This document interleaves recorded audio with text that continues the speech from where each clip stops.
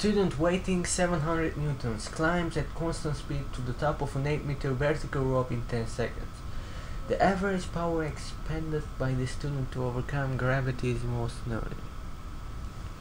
Constant speed means acceleration equal 0. And we have distance 8 meters, time 10 seconds, and weight of the student 700 newton. There are two forces, gravity and the force by the student to climb the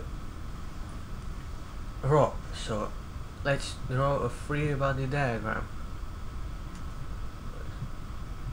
We have the two forces, student force and the weight of the student, and let's choose upward the positive direction. So we can use second law of Newton, or sigma F equals 0, F minus weight equals 0, arrange the equation, so F equal to the weight. Now we know that power equals force multiplied by velocity, and velocity is distance over time, and force is weight from here.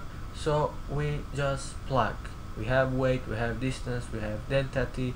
We plug the numbers and we do the math, and it's 560 watts, and the choice C.